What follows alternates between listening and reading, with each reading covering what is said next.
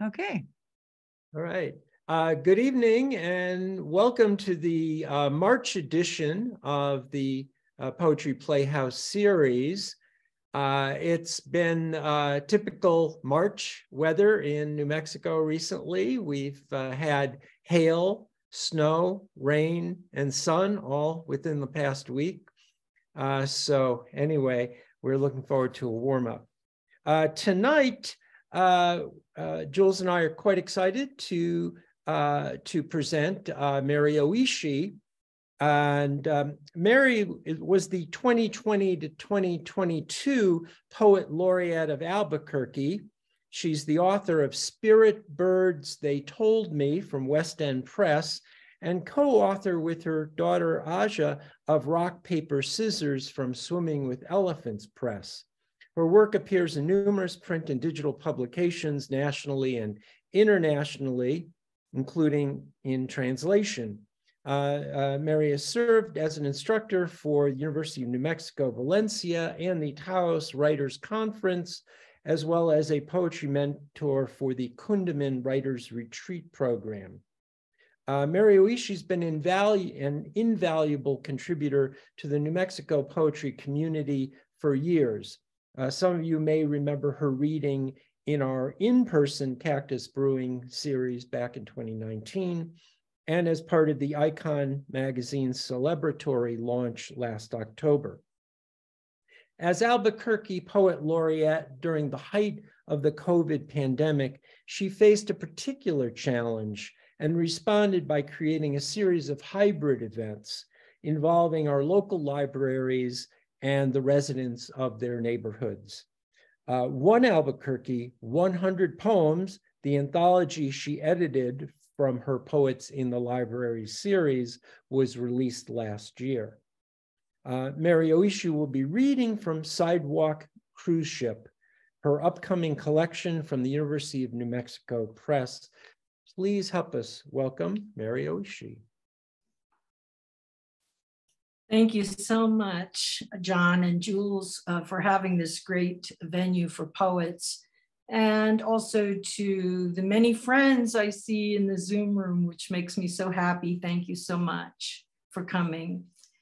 I'll start with the 3 poems that Jules sent out with the email invitation, and all of these are from Sidewalk Cruiseship. However, they had me submit 100 poems, and I'm not absolutely certain that all of them will be in the final book that comes out next year. The first one is a haiku that I wrote on February 23rd, the day before the invasion of Ukraine. Today, not one bird, thin snow caps on everything, the hush before war. Choice. Every birthing mother rides with death for a while, some for a few minutes, some hours, some days, some all the way past the point where they can wrap new life in their arms, leap from his chariot, or even themselves dismount alone. Who dares to force her stay aboard, no matter how child she is, how old, no matter how she got there? Father, grandpa, violent stranger, even if it's guaranteed he'll drive her past the veil. Last visit, there was a window. She looked in that direction, but she didn't see. She didn't see the trees at the end of her yard. She didn't see the birds singing in them. She didn't see the pleasant summer sky with the faraway clouds. All she could see was 5 years of memories, her granddaughter waving, not knowing it was goodbye. As John said, the pandemic was happening the entire time of my poet laureate tenure. So naturally I had to write some poems about it. So I selected 2 to share with you tonight. Pandemic notice. I notice how stay at home can be house arrest or fortress, depending on my focus. I notice how pets, once amusement and responsibilities, became eyes I can look into, not on a screen, but within inches, how they are living warmth I can touch and hold. I notice when somebody else shops for me, they don't care about the amount of green on the bananas or the farthest out expiration date on the cereal. I notice when they hurry away from dropping the bags on my porch, hustling to pay the rent, taking risks for those of us who can't afford to and can afford not to, that I am grateful, green bananas and all. I notice maskless people walking down the sidewalk in front of my house. I notice those who wear their masks over their mouth with their nose exposed. I marvel at how little some understand the purpose of things. I notice songbirds when they're in the tree. I notice when they're gone, and it's a worry. I notice with invisible danger lurking who knows where. I want to be told as much truth as anyone knows. The sleuths, the scientists, those who can realistically tell me how to keep myself safe. I have no interest in comfortable lies that could sneak the enemy past my door. I noticed that I miss ritual and shared tradition so much. I hung Christmas lights for the first time, sometimes let them burn all day. I notice what I miss the most and what I look forward to are the same. I notice even at my age, I can form new habits. I can adapt, I can learn, I can change. And this one will be in an upcoming anthology that Michelle Otero was one of the editors of. It's the New Mexico Poetry Anthology that is due out this June. It's called Ghost Town. This town is coming like a ghost town, was the song that kept singing in an Albuquerque adopted son's head, louder and too loud for the silence downtown as he walked deserted streets past boarded up windows. He took a few pictures, a truck turning left with no one in the crosswalk or the sidewalks either for that matter, except the sun with a song in his head and one unhoused man curled up in his dirty blue blanket in an alcove, his few belongings nearby, a water bottle and a backpack in the corner near his head, already half ghost. One shop owner, windows intact, has painted on them the face of George Floyd. Black Lives Matter, hashtag justice for George Floyd is the caption. It's more of a chant than a song, but yeah, I can see how your inside ears would sing, "This town is coming like a ghost town." Another picture on the strip, one lone lowrider, red lights in the grill. A few blocks down, a chopper all stretched out, yellow, chrome, and attitude. Other than that, not much sign of life. Albuquerque's adopted son is feeling deep despair. I doubt he ever took the Old Town Ghost Tour back when things were open all the time. He wasn't a tourist, this is his home. Who needs a ghost tour? Ghosts in every neighborhood, hiding in the volcanoes, ghosts everywhere. In the university ghetto, an alcoholic found 3 days later in her back room dead. Now she's refusing to leave, lighting all the candles, turning on the stereo at 3 a.m. She's determined to get somebody's attention. La Llorona, you'll have to ask the ones born here about her. I can tell you since I arrived, one spirit runs down Zuni looking for an unlocked car to spend the night, looking over her shoulders for the one cop who turned off his lapel camera. Friends keep building her memorials by the wall at the trailer park near where she went down before Zuni bends back to Central. They keep building over and over, but they keep being torn down until they finally give up. This ghost, not on the Old Town Ghost Tour, too far removed. Nor the ghost with the black gloves, los guantes negros, holding a shovel, wishing he had answered his daughter's calls so that no wellness turned death call had followed. Nor is the ghost on a hill near the manicured neighbors just under the mountain, the ones with the magnificent westward views. He wasn't well, he wasn't to be reasoned with, he didn't belong there. So the cops were called. This town is coming like a ghost town. Yes, it's a ghost town, spirits that go back more than 300 years, long before this country ever breathed its name. Didn't you see that sign on your last picture? It says, some tears become flames. Don't despair, son. That's Albuquerque talking. And she damn well knows what she's talking about. This is another narrative poem. I think, well, I wrote a lot of tanka and haiku in the last year or so, but for some reason I picked the long ones tonight. A place for sorrow. When my friend Jo goes out, she puts her sorrow in a kitchen drawer between the vegetable peeler and the spatulas, covers it with a bright red hot pad to keep it warm and comforted while she's away. Don't worry, she tells her sorrow. I'll be back to keep you company, but I can't take you with me out into the world, not out there. I've got volunteer work to do, political causes, research at the university. While she's gone, she won't think back all those years to the night the police officer shows up at her door at midnight. She knows him, Sean. He's in her night class at the university. She's happy to see him. They don't get much company these days at any hour. Her son is never in trouble, such a good boy. She knows this must be a friendly visit while Sean is on patrol. She invites him into the living room. Is your husband here, he asks. Oh, such a gentleman, she thinks. Can you get him? Oh, he really wants to meet Bill, okay.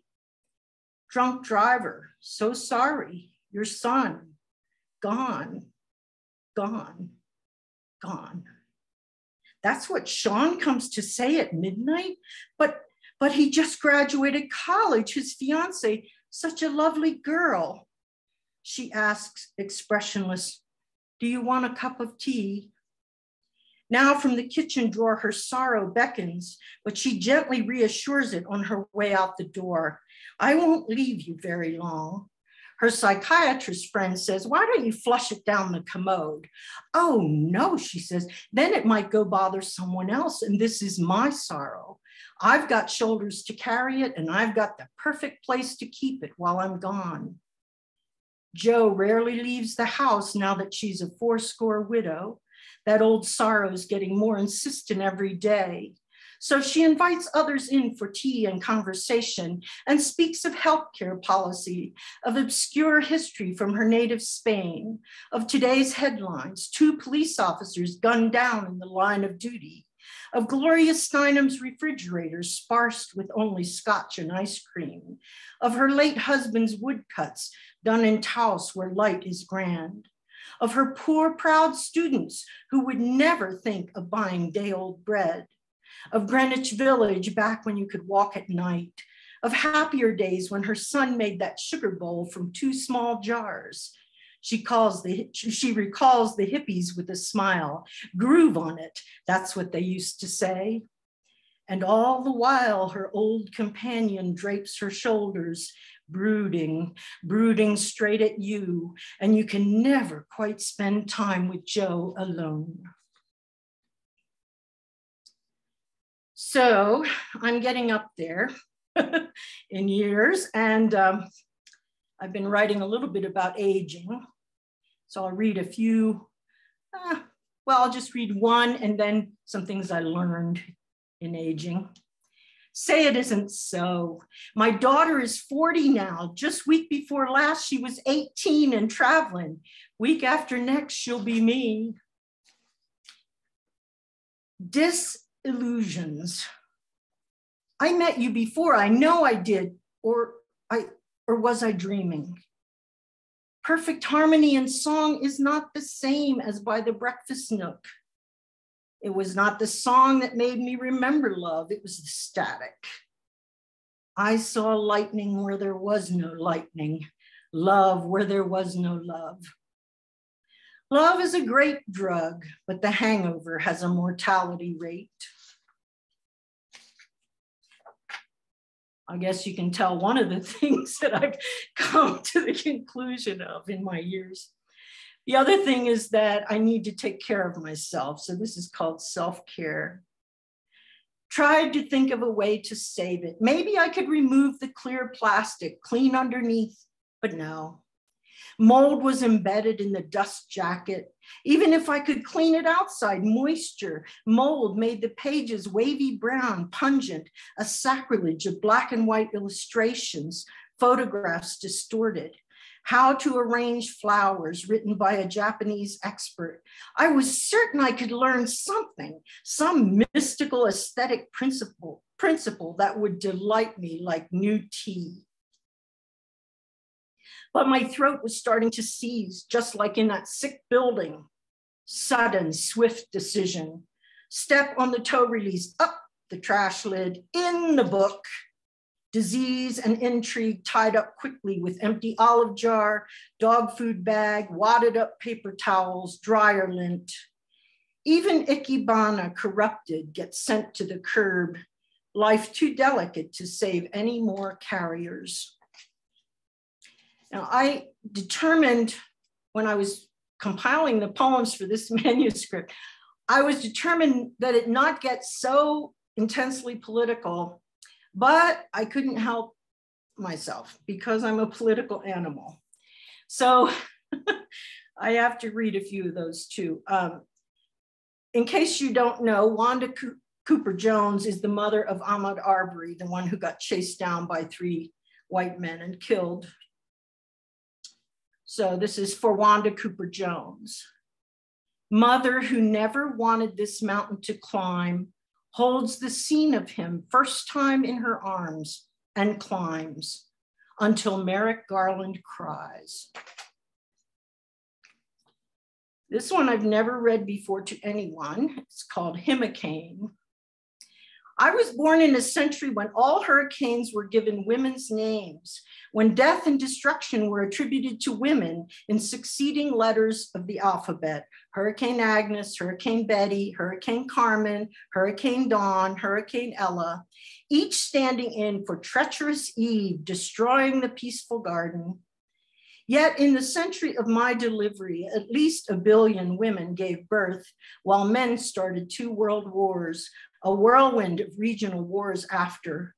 Hurricane Hitler, Hurricane Mao, Hurricane McNamara, Hurricane Pol Pot, Hurricane Stalin, and countless lesser storms killed women and children in their millions.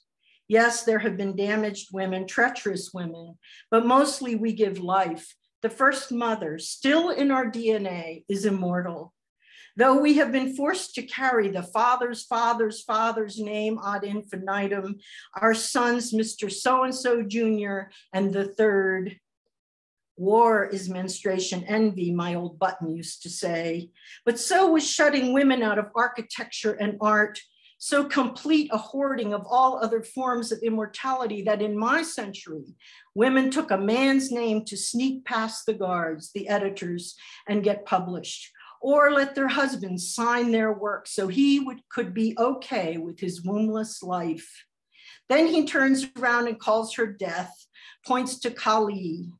Oh, my ancient ovaries churn, they do, but they stir future generations, not devastation. 8 million horses. 8 million horses died in World War I. One Christmas in that war, in the holiday spirit, with carols wafting back and forth, British, Belgian, French, and German soldiers in their trenches, homesick, overcome by their common humanity, called a spontaneous ceasefire, soldier to soldier, came out of the trenches, exchanged gifts, played games, celebrated together in the land between. Word eventually got out. Higher-ups couldn't have that, can't wage war with soldiers who won't kill, soldiers who make enemies friends. British command forced the breaking of the Christmas truce, ordered them to betray, and fired. Still, this pause of peace happened amid brutality, chemical warfare, and 8 million horse bloodbath. 2 times that many human casualties, military and civilian. World War I was unthinkable. The war to end all wars, they called it. Yet there came World War II. So many wars since, so many millions more, bloodied, bruised, burned alive. Still no world peace, not yet. But it is thinkable. If we can again remember, shake hands in no man's land when we hear the music call. Okay, I had to include this because my laureateship did start during the Trump administration. Red bus. Ignorance strapped us in like crash test dummies, fast headed for a wall. She's on the passenger side, having just ripped up roses with her, I don't care, do you? He's in the driver's seat, oogling women as we speed by, tossing back paper towels and bleach. We're mostly in the back seats, petrified, some cheering, faster, faster, go, go. Some clearly sleeping through it all. Now, I always like to end with hope. Just because, well, without hope, you know. This is going to be in an upcoming anthology that should be out later this year called Open-Hearted Horizon, an Albuquerque poetry anthology. It will be there under a different name, Prophecy on an Albuquerque Day, but for the sake of Sidewalk Cruiseship, I just called it Prophecy. A Diné poet, mother, multimedia artist told me today that according to the indigenous calendar, we're about to leave what she calls hell cycles, enter the cycles she and her people call heaven, when the Pleiades is directly overhead. It will get worse before it gets better, but by 2038, the mixed people, and look at us, we're all mixed. The mixed people will take us back to living with the earth again. So says the prophecy, she said, smiling down at her boy. So says the prophecy, rebeats my weary heart, weary of the cycles of pandemic hell, of conspiracy hell, of mass shootings hell, of history erasing hell, hell after hell, but so says the prophecy. So says the prophecy, carries like a refrain, glowing, warming my winter heart, waiting for the mixed grandchild who will bring heaven to earth for me this year, no matter where the Pleiades appears on the night of her birth. Perhaps she will help take us back. Perhaps by 2038, she and all the mixed peoples of earth will usher in the heaven cycles. At least, so says the prophecy. Who am I to disbelieve? Thank you. Thank you so much. You may unmute and give Mary a round of applause. Hey, Mary. Thank you, Mary. Love you. Wow. Mary. Incredible. Thank you so much. Amazing. Raising my glass to you, Mary. Great job. Thank Bring you. it on. And You yeah. don't look a day over 40. Right. You look beautiful tonight. Yeah, Absolutely. lovely, lovely. Thank you, Mary. So we're going to spend a few minutes chatting with Mary before we turn to the open mic. And I was wondering if you could just tell us a little bit more about what you learned doing the Poet Laureate in that in the time of cholera, right? And what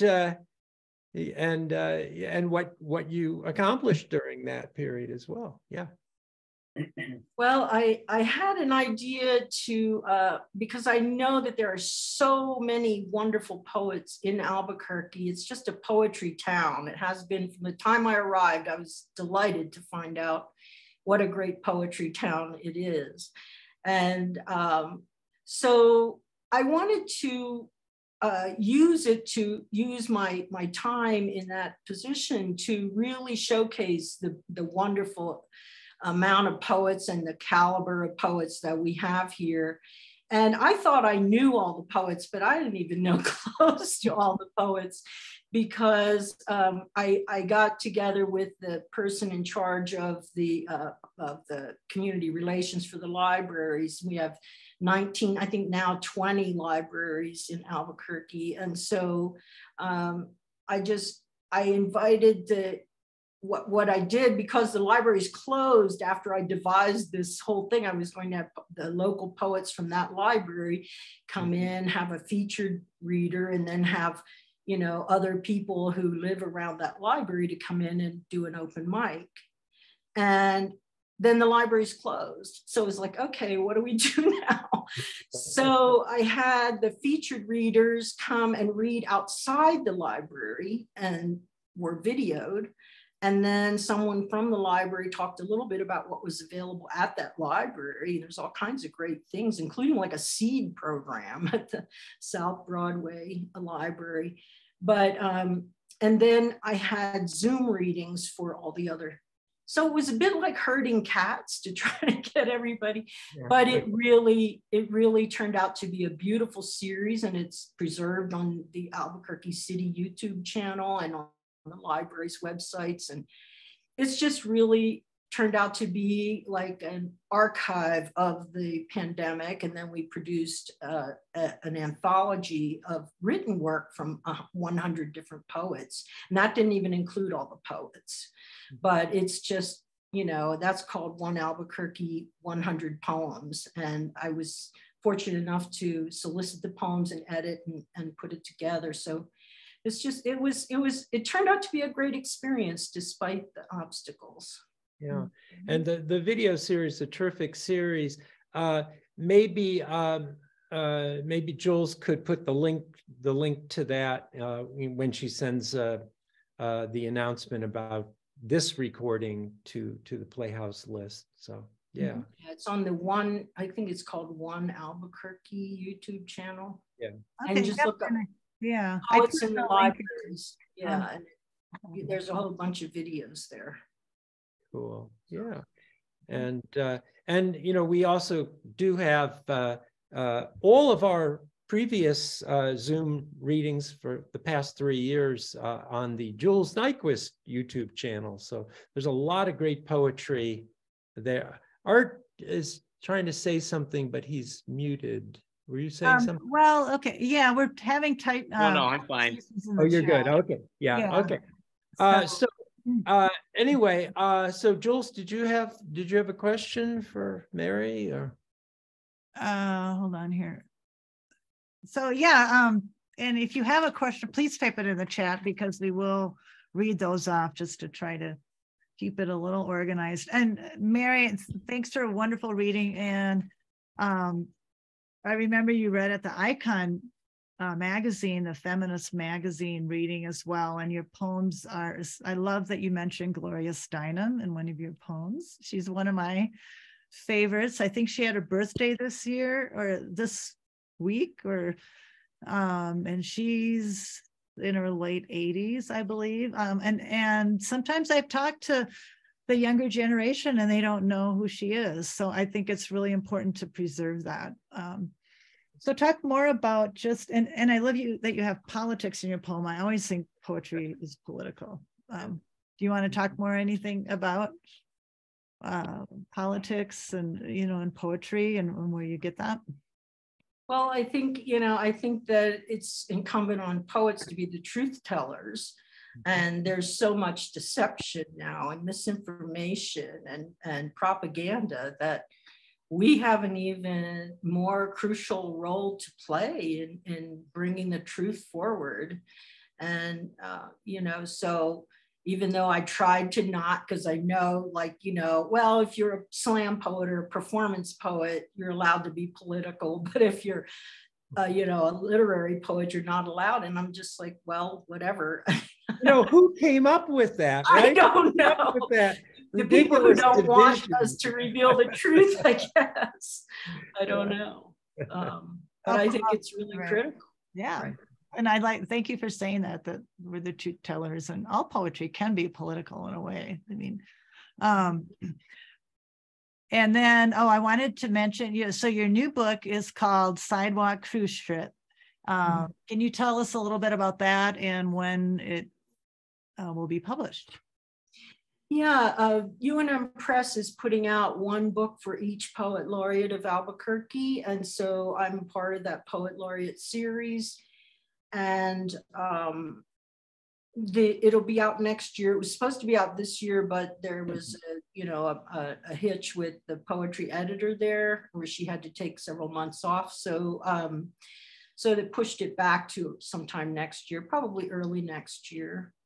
And Sidewalk Cruiseship means the poem that I took that title from is about a person finding an abandoned sofa, an unhoused person, and just how much it meant to her. I think a lot of times when I drive around the city, I just see things, and it's almost like my spirit, like that person kind of comes into my, I just, can't help but write what feels like is their story. I just saw this woman collapse into this big sofa that was out on the street. And I was like, oh my God, it's like a cruise ship to her. I have a real love of Albuquerque that shows. Oh yeah. Ghost Town, Albuquerque. And I mean, you have the character of Albuquerque there. Anything you want? Jules, I just want to, since Mary just mentioned the Poets Laureate series that UNM Press is doing, I wanted to mention this weekend at Bookworks, there's a reading by all the present and past Albuquerque Poets Laureate. And remember what time that is? April 1st, Saturday, 6 o'clock. 6 p.m. So if you're going to get there early, because it's going to fill up. Yeah. Well, it's not all of us. It's Michelle Otero and Hakeem Bellamy and I. So, okay. And maybe Ana Martinez. Okay. And then the former and current New Mexico Poets Laureate, which would be Levi Romero and Lauren Camp. Yeah. Okay. Thanks. So that should be really exciting. Quite a wonderful collection of poets. So it's exciting. I guess I'll ask one other question, and then I'll get to some of them in the chat here. And I think John touched on it a little bit. What did you bring out of the Poet Laureate experience? Anything you want to share on how that affected you in your writing or as a poet? Well, it was unexpected because I was nominated by somebody else. So I didn't really, it wasn't even on my radar. And when I got the email that I was nominated, I was like, oh my gosh, really? And then they sent me, all these questions I had to give written answers to, and I had to submit a huge packet of paperwork. And I thought, well, I'm retired now, so why not? So I put it together and sent it in, and I really didn't expect, to get it. But when I got it, I was so like amazed and thrilled. But I also know that like we have so many poets in this town who could be Poets Laureate, that like we could have had a new one every month that we would not run out. So I really wanted to bring a lot of poets into the experience as much as possible and just honor what we have here, which I think is a treasure. I mean, I've never lived anywhere where poetry was this important and poets were this respected. So it really felt like a huge, huge honor to be chosen. And yeah, so, and it's opened up many doors for me. I've been able to do so many things that I never was invited to do before. So that's nice. I see Martha Deed from Buffalo in the audience here. Hi, Martha. Buffalo may be the only other town besides Albuquerque that has so many poets, where it's like almost every other person is a poet, it seems like. Yeah.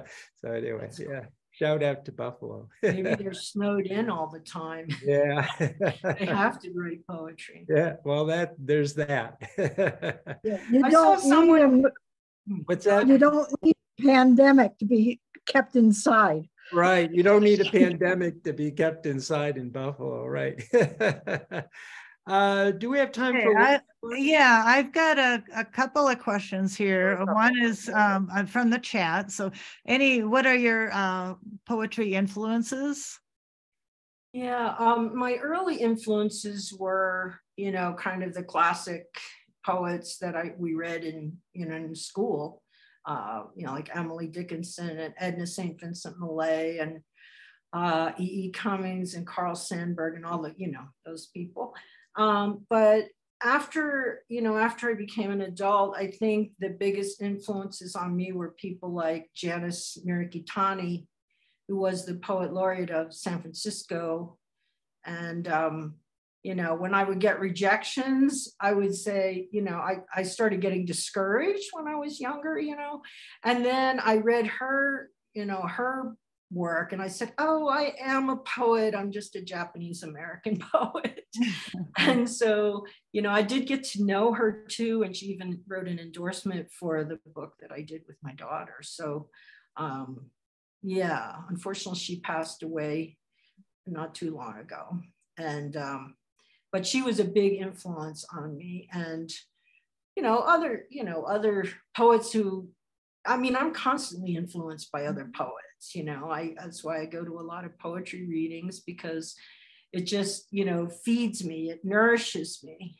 I went to hear the former Poet Laureate of the United States, Juan Felipe Herrera, at the Lenzic in Santa Fe. And I was so inspired that if I hadn't gone with somebody and promised to go to dinner afterwards, I would have gone right out to my car and just wrote poetry, just because, he was so inspiring. What an amazing, humble man, and just incredible. Yeah. And you also do the blues in your radio. Tell us, where are you broadcasting now? I actually took a break from that because I have so many writing projects. I have a memoir that I'm trying to revise and get to somewhere, either an agent or a publisher. And so I worked on that for over 10 years. So I need to finish it and get it out there. And you were on KUNM for a number of years, and then you switched to the Santa Fe Public Radio. I've actually been on, done a blues show on 5 different radio stations.